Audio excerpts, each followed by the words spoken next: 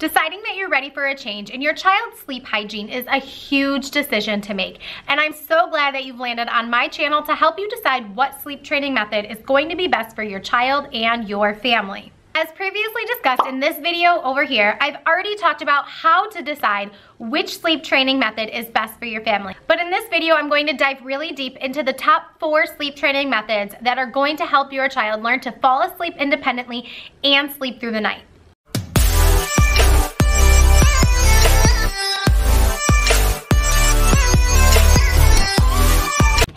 My name is Missy Yando. I'm the owner of Slumber and Bloom. I'm your mom life bestie. I'm a pediatric sleep consultant and potty training coach. If you love hearing tips and tricks on sleep training, potty training, and all things motherhood, then this is the place for you. Subscribe to my channel and click the bell so you get notified every time I put out a new video. Now, deciding that it's time to sleep train your baby may feel foreign to some parents. It may feel completely unnatural to train your child. However, no matter what you are doing with your child to teach your child how to sleep at night, you are sleep training. The term sleep training has a very negative association in the parenthood world, and I am here to change the idea that sleep training equals cry it out. It doesn't, and it doesn't have to mean that you're closing your child's door, leaving them to cry it out until tomorrow morning. If you're a mom struggling emotionally with all these changes that are taking place in your life within the first year of your baby's life, there are so many changes. But if you're struggling with any of these changes, I made motherhood affirmation cards specifically for you. Head down to the link in the description box down below and download my motherhood affirmation cards. Print them out, laminate them, whatever you want to do, but hang them up in all the places where you always need a reminder that you are the best mom for your baby. There are 10 affirmation cards in this download, and I'm really excited for you to get these ideas from paper into your head so that you are in a very positive space before you decide to start sleep training. Remember that no matter which of these 4 methods you choose, your baby will feed off of your energy. So if you are stressed out, your baby will be stressed out, and it will make this process take so much longer. So without further ado, let's jump into my top 4 sleep training methods. Number 1 is assist to sleep. The only time that I really recommend using this is when your baby is younger than 4 months old. So this isn't necessarily considered sleep training, more or less sleep teaching. Every single time that your child goes down for a nap or bedtime, your child is learning what is expected of them and how you are going to react when they wake up. Now, of course, at a very young age, we are not sleep training. So huge disclaimer right here, I do not consider assist to sleep a sleep training method in the terms of the rest of the sleep training methods that we are going to discuss. However, a lot of parents will continue to assist to sleep as their child gets older, so it is a way that parents are teaching their children to sleep. Another time that I would encourage parents assisting their child to sleep is if you love these cuddles and holding your child and rocking your child to sleep every night, and once you transfer your baby into the crib, if he or she sleeps through the night, then there is nothing wrong with assisting to sleep. However, if your child is waking up several times throughout the night after you've assisted to sleep at bedtime, then we're gonna have to visit another one of these sleep training methods. So jumping into sleep training method number 2 that we're gonna talk about today is the chair in the room sleep training method. Now, you've probably heard about this. If you've been researching on sleep training, you've probably heard about it. I like to use this method when you have a child who may be slow to warm up.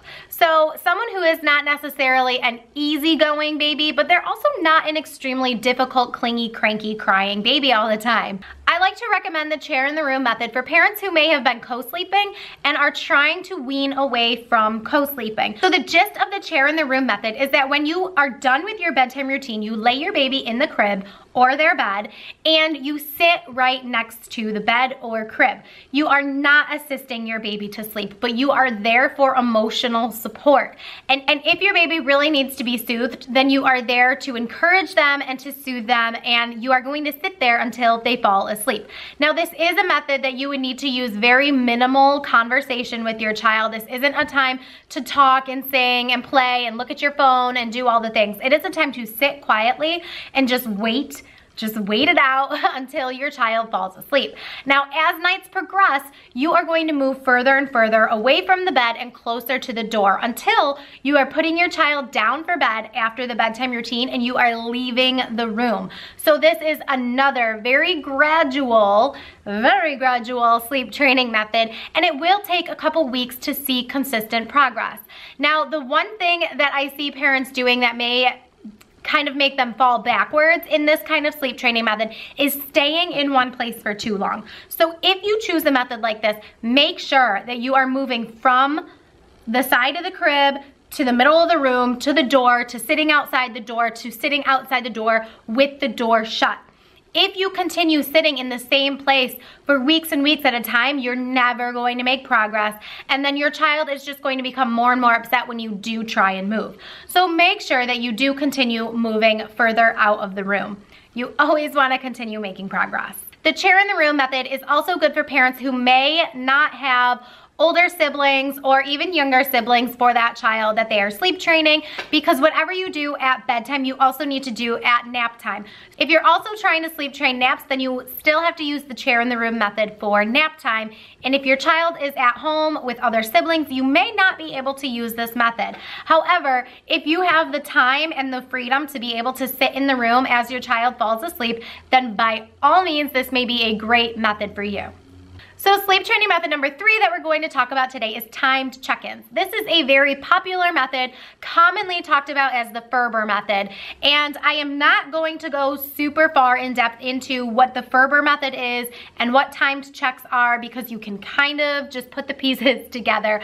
But any time that you are putting your child down to bed, leaving the room, closing the door, and then going back at a certain interval of time is going to be a timed check method. I like to recommend timed checks for babies who are a little bit older and who have developed object permanence. So around 8 months old, your child develops object permanence. And this is where when you walk away, your child still knows that you exist.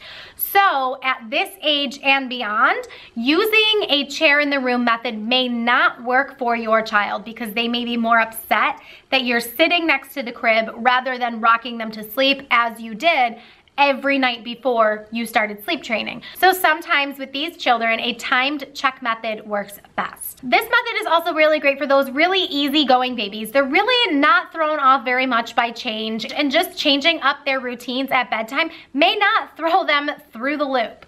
So if you have a very easygoing child, then I definitely recommend this method. And like we were talking about with the chair in the room method, if you do have more than one child, then maybe timed checks might be better for you.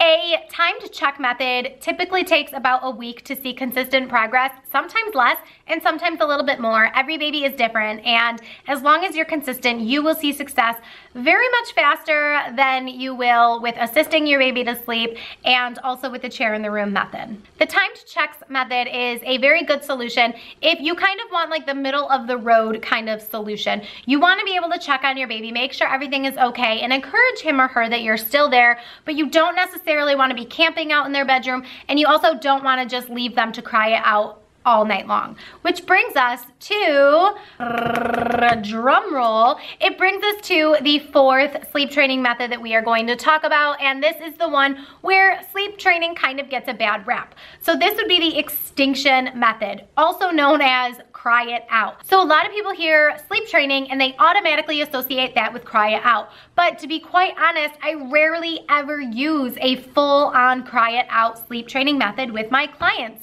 The only time that I really encourage using extinction, full-blown extinction, is if you have a child who is not comforted by your presence in the room, and they're also not comforted when you go in to comfort them. So that is the 2 things that you can do while you're sleep training. You're either sitting next to your child and they are comforted by your presence, or you're in and out of the room doing timed checks and they are comforted when you come in to check on them. However, there is a population of children who are not comforted by either of those things, and they need to be just left alone to work it out on their own. Sometimes these babies really learn to fall asleep very quickly and easily, and it is not this dramatic 5-hour-long, up all night, exhausting themselves to sleep type of sleep training process. Sometimes babies just need the space to work it out on their own, get comfortable by themselves, and fall asleep independently, and they don't need any intervention. And that is perfectly fine. If that works for your baby, then I am super excited for you. Sleep training was probably really easy. But there are some children who may continue to cry for an hour or two on the first night, and that's okay. If you know that comforting your child is not going to help, then this is an okay method to choose. Do not feel guilty, and do not let anyone else mom shame you for choosing an extinction method if you know that this is what's best for your child and your family. You are the best mom for your baby, and you know your baby best. I know I'm getting up on a pedestal right now. Is that even what it's called? Getting up on a soapbox, I think is what I'm trying to say here. But honestly, just hear me out and just take my word for it. You are the best mom for your baby, and you know what's best. As long as you know that your baby's needs are met and that you are loving your child unconditionally, whether they're awake or asleep, and no matter how they get to sleep, you know that the sleep training method that you choose that we just talked about is right for you. Whew. Now I feel like I just talked a ton. But now I want to give you guys a chance to talk to me in the comments down below. Let me know what sleep training method is best for your family.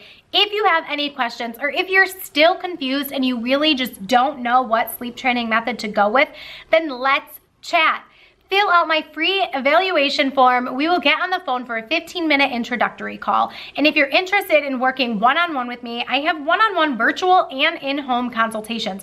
So whether or not you live near me or not, I can help you. If you're still confused about how to choose the best sleep training method, then watch this video right here where I talk all about how to decide which sleep training method is best for your family. I hope that you learned a lot from this video. Make sure to give it a thumbs up, share it with any other mom and dad friends who might need a little bit more sleep in their lives, and keep blooming.